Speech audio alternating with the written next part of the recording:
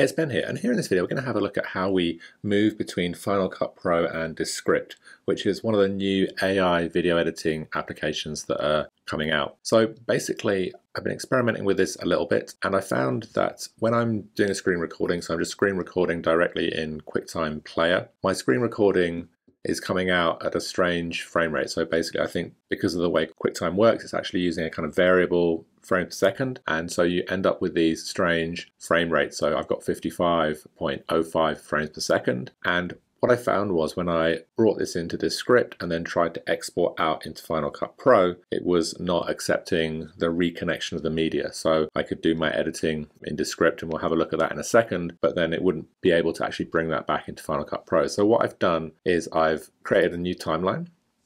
I've dropped my 55.05 frames per second clip onto that timeline, but I've set the timeline itself up as, what is selected here, as 60 frames per second. And then I've exported out the entire screen recording in this format. So it's conformed it to a stricter frames per second, so 60 frames per second. And then when you actually go into Descript and come back out, it does the reconnection a bit better. So that's what we're going to run through now, is how to reconnect the media when we bring out the Final Cut Pro XML from Descript and then into Final Cut Pro. So we'll jump into Descript here, and you can see this really neat editing tool. So as I'm playing this through, plus, so this last option will do something similar but connected.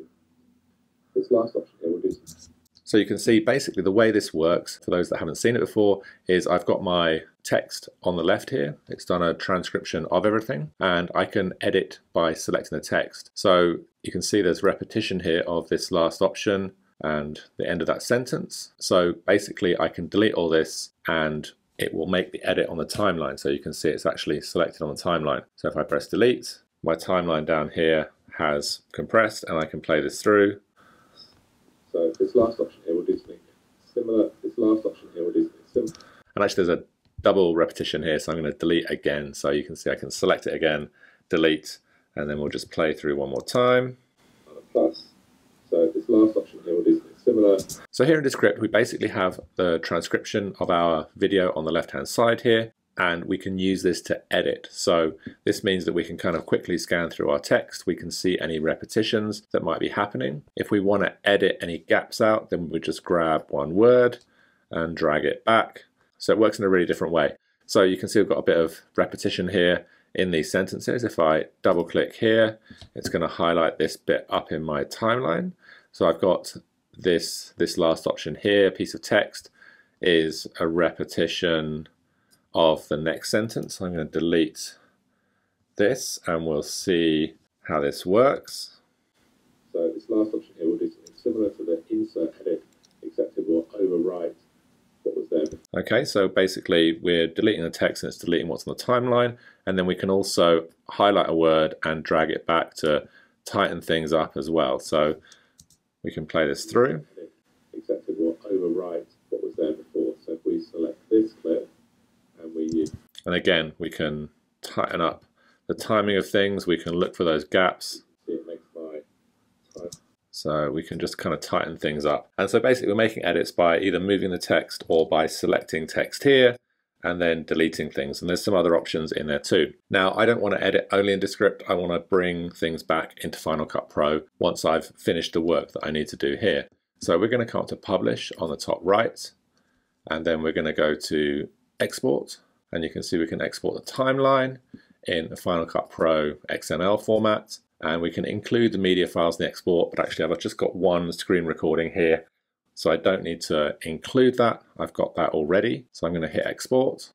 It's going to ask where I want to save it. We'll save it into a folder that we've made here for the Descript to Final Cut Pro tutorial. We'll hit Export. Timeline exports can be pretty quick, and then we can jump into Final Cut Pro. And I'll make a new event here just to kind of keep everything a little bit contained. So we'll call this Descript, and then I'm going to go to File and Import. We'll import XML. You can see I have my folder. This is the folder that Descript made. It's got the XML in there. I can highlight that and import it. And then we have missing files. So basically I'm going to double click on here. You can see all the edits and the transcription in there. The Final Cut Pro is imported. all I'm missing is that original media. So I'm going to highlight a clip or any clip down on the timeline. There's only one clip we'll be reconnecting to, and do Shift and F, and that is going to create that clip in my library up here. So with this, the missing file clip created, I can go to File and Relink Files to Original Media, and we're just selecting this one file. We'll locate the selected, and then we're going to look for the media that we want to reconnect. So it's this FCP Connect, and you remember I exported out the original screen recording, which is this, as a 60 frames per second recording. So just to get that to match nicely. So I'll click Choose, it'll reconnect it and relink it nicely. And now I have all my edits and the transcription right in Final Cut Pro. So here in Final Cut Pro, we're going to have a look at how we can get some clips down the timeline, and in particular, we're going to have a look at these.